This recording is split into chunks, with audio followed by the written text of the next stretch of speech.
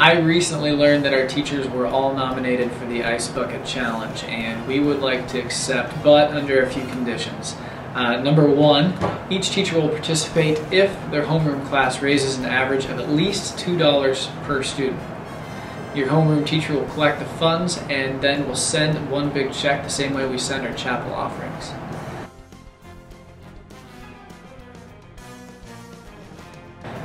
Number two, while ALS is a great cause, we would like to designate any funds raised towards the Pilger tornado relief efforts.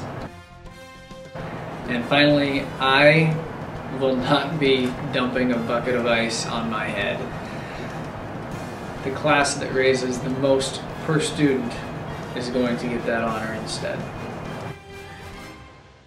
You have until next Thursday, September 4th, to collect any funds. Friday, September 5th, we will have a school-wide assembly at 2:45 p.m. Good luck.